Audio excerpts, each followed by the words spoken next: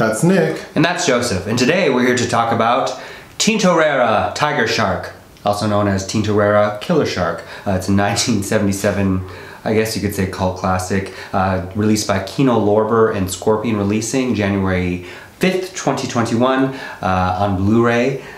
I decided to watch this because I love shark films. Sure. So initially I thought it would be like kind of like a Jaws ripoff. It is very much in that cycle of films after Jaws throughout the early 80s, including the Jaws sequels, which are very much Jaws ripoffs. But what sets this film apart is the sort of bulk of the sort of central plot point of this film is a throuple. Mm-hmm. Okay. So the basic story is about a man named Steve, who's like a U.S. Mexican American person. It's kind of vague because he's played by an Italian actor. No, Hugo Stiglitz, who is a notable Mexican actor. He was in Oh, he is Mexican? He is Mexican. Oh, wow. His name was what Till Schweiger's character in Inglourious Bastards is named after this person. Anyway, this Steven character, we find out that he's flying in from the U.S. to spend some time on his yacht in Mexico, like this coastal town. So he shows up, he meets a lovely British, well, lovely, she's beautiful, but she seems like trash. But anyway, this British woman named Patricia, played by Fiona Lewis, instantly falls in love with her. Yes. She's kind of like cool on that, so she... No, the problem is he tells her that after a night of lovemaking that he thinks he's in love with her, and she gets huffy and says, well, let me know when you know. Oh, see, I took that as like she didn't like that. I think she didn't like how he said it, because it's like... That makes more sense, that she felt like, well, you should know that you're in love with me. Okay, that makes sense. Anyway, the next day, she's back on the beach, like this very touristy beach, and she is canoodling with a man named Miguel. Played by Andrés Garcia, who's kind of a sex symbol from that period. Who's more handsome than Steven. Mm-hmm. So Steven sees this through his binoculars on his yacht and hops on his little boat and like the little side boat, like speeds over to the beach, confronts them, gets into a fight with Miguel. Patricia's pissed, so she's done with them.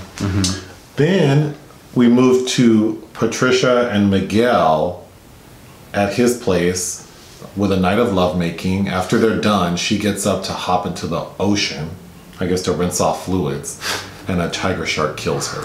Yeah. Tintorera gets her. Tintorera gets her. And then that's the last we hear about her at all. So the next day, Steven is out at like the town bar or whatever, and he sees, Miguel sees him and like approaches him, and now they're like buddies. Well, they're there with two women, and they take these women back to the yacht and have sex with them and have a good old time. And now they're like really buddies. We find out that Miguel is kind of a gigolo, which I'll get into later because he makes comments that are weird. But he's basically a gigolo. And Steven's rich, so they make a good couple, I guess, of friends because Steven just pays for everything. When one night they're at the restaurant and they meet a lady named Gabriella. Played by the star headliner, Susan George, who doesn't show up till 40 minutes.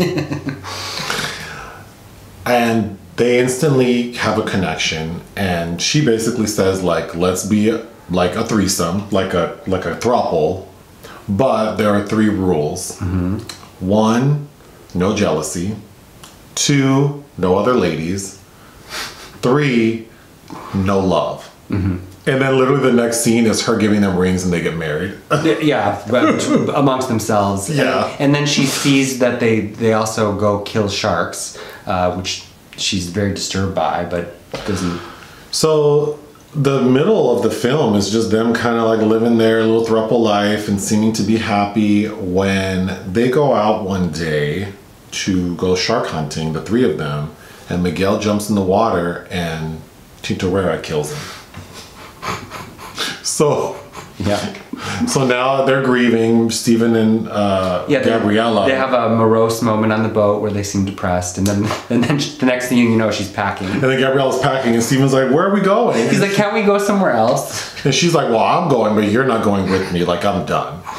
So now it's just Steven. So now he is sort of on a mission to find the shark, right? Vaguely, like we see him talking to like coastal authorities, and they're like, we're working with the fishermen to catch Tintorera, and then he reconnects with the 2 women he and Miguel originally. And then parties with them, and then wants to take them back to his yacht, and then he's making out with one of them in the water, and she's basically ripped out of his hands by Tintorera. And then it finally ends with him, he goes back at night alone, and with the help of his, the man who takes care of his yacht, Colonado, basically kills Tintorera, and that's the end of the movie. And then we get a repeated montage of the throuple visiting these ruins and having a photo shoot. This is a very interesting film. Okay, go ahead. It was not what I was expecting. I wasn't expecting to review this. It was sent with a pile of other Kino Lorber films, and I just, it looks like a trashy Jaws ripoff. And then halfway through, it's like, oh, this is a sex movie about thruples. So the opening of the film is this man named Colonado. I don't know if it's Colonado or Colorado. Well, IMDb credits him as Colonado. Okay, I think the subtitles might have said both, but played by Roberto Flaco Guzman. Let me tell you something. Roberto Flaco Guzman looks like a grizzled Adrian Brody. I was getting a little John Turturro there as well, yeah. But after like the first couple of scenes with him, I'm like, God, I hope we're not stuck with him. Ugh. But anyway, so the fun thing about these types of Italian films is the dubbing, right? The dubbing's always fun. And this film delivers on bad dubbing, but this dialogue is atrocious. Oh yes. So it was directed by a cult film. He's known as a cult filmmaker, René Cardona Jr., who we have seen one other film of his. We had put it on randomly one night, The Night of a Thousand Cats. Oh, that's him? That's him. I mean, he directed like damn near 100 films.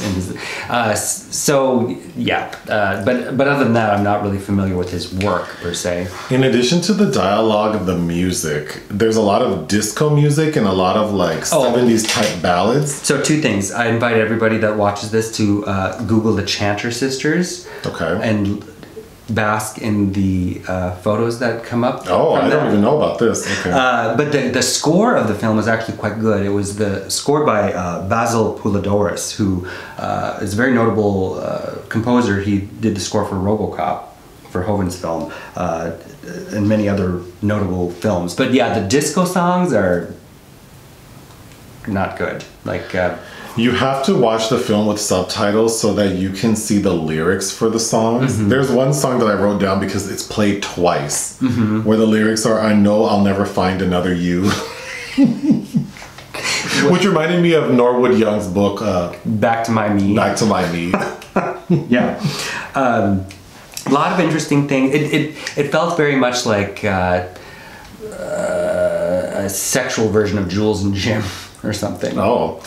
Patricia, that actor lady character, she really thought she was something special. Well, because she kind of was. She is. She's beautiful. So she should have been the lead, not the one who looks like, what did you say, Emma Bunton mixed with Miley Cyrus? And I was getting Petula Clark and Olivia Newton-John from Miss Susan George. She's not cute. Okay, let me talk about the two actresses for a second. Okay, go ahead. So yes, Fiona Lewis, watching it now, it's like, why wasn't she Gabriella? But Fiona Lewis, I have her memoirs, which I've yet to read, called Mistakes Were Made, some in French. I first came across her in Oh, you do have that book. Yeah, I first came across her in an Ozploitation film called, it's known as Dead Kids, but I think the original title is Strange Behavior. Louise Fletcher's in it, check it out. And she's one of those women you watch on screen like, who is that? So she was in this film. I get the sense very much that she's kind of like a Jacqueline Bisset ripoff who starred in The Deep, which is also Peter Benchley material that I think was released in 77 as well. But she has that vibe. She's this very beautiful British woman with very large breasts that you get to see. But unfortunately just disappears. But Susan George, who as I said doesn't show up till 40 minutes in, Susan George is kind of on the cusp of being a big deal in the 70s. She was involved in some of the most kind of horrific sex scenes, like rape scenes of the period, because she's the one she's Dustin Hoffman's wife in Straw Dogs. She's in Mandingo. There are two very notorious scenes in both of those movies. And then in here, the sexual overtones, she kind of reminds me of that period of Heather Graham's filmography in the late 90s, early 2000s, where every single performance was like that of a nymphette or a prostitute or some other sex worker. But yeah, she definitely has a different vibe compared to Fiona Lewis. Speaking of the actors' appearances, I thought Miguel was attractive. If you look up information about him, Andrés Garcia, who I believe is still alive. He is still alive, and he actually, I understand he's like a very big deal in Mexico. Yes, and in the 70s he was known for actually being the only person to physically ride several different kinds of sharks. But he was a notable sex symbol then, and he survived an assassination attempt in Venezuela, and also prostate cancer. Good for him. So he has a very interesting filmography. Stiglitz is also kind of... I was going to say I thought Miguel looks like Mark Norman mixed with Paul Rudd. I had Paul Rudd written down as well, yeah. Much more appealing than Stiglitz, who maybe wasn't getting sleep or was on too many coke binges. I think he spent too much time in the sun. Yeah, he was very tan. There are so many close-ups on him where you're like, oh, pull back. Lots of nudity, which is nice. Yeah. Okay, so Miguel's occupation. So Steven, when they're first starting to get along, like, and they're spending time on the yacht, Steven's like, so don't tell me, like, you take money from women. And Miguel's like, hell yeah, but sometimes I pay them. And I was very confused by that. But didn't he say, I try to avoid that? I try to avoid it. So I was very confused, like, what he does. But then he says, I go to Acapulco and PV, and, you know, that's where all the rich people are. And so clearly he's like an opportunist. But I thought that was funny that he said, it might have been lost in translation. Maybe he meant I pay in other ways. Yeah. But the literal translation made it seem like he's like I hope you're not breaking even with this bullshit. But there were other, I think, things lost in translation, including with Colonado, who at one point Steve asked him if he's ever been to Mexico or something, and right, it's like, aren't we in Mexico? wait, where are we again? I don't know. So trigger alert, because that was alarming to me. We do see sharks being killed like more than a few times, which was, you know, nowadays that would never happen. So it is a little alarming to see these animals like dying on screen, like just dying on screen. I'm assuming for no good reason other than this film. Yeah. It was apparently based on a novel, although I tried to look up if maybe it must be out of print, by Ramón Bravo, who also served as one of the directors of photography. He did all the underwater sequences, I understand. He also is uncredited on another Jaws ripoff called The Last Shark from 1981. I will say the underwater scenes are well done.